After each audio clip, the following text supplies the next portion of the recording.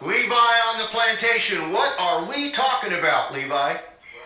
Yeah, hey, thanks for taking my call. Yeah, so you notice the weather's real good out. It usually is like this around spring break. There's a lot of tourists coming in, so you want to keep that temperature low.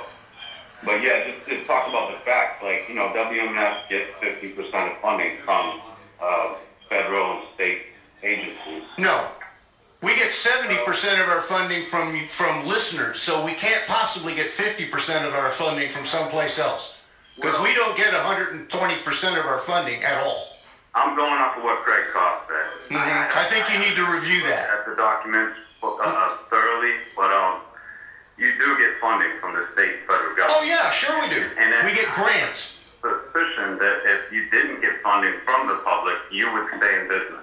If we didn't get, if we didn't get funding from our this is a listener-supported community radio station, and if we didn't get support from our community, we wouldn't be here. Yeah, listener-supported and Rat Job benefited.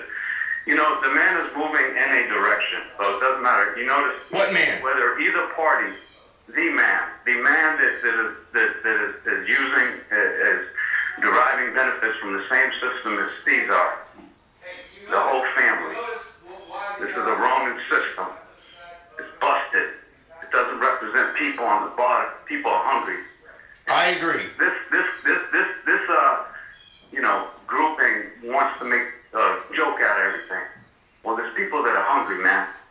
I agree. Levi, thank you. Listen, we're going to move on. We are deep into the lightning round here, and we're going to get a few more people on. West Virginians have such a bad reputation of being backward. Because when you don't pay them enough, they go on strike.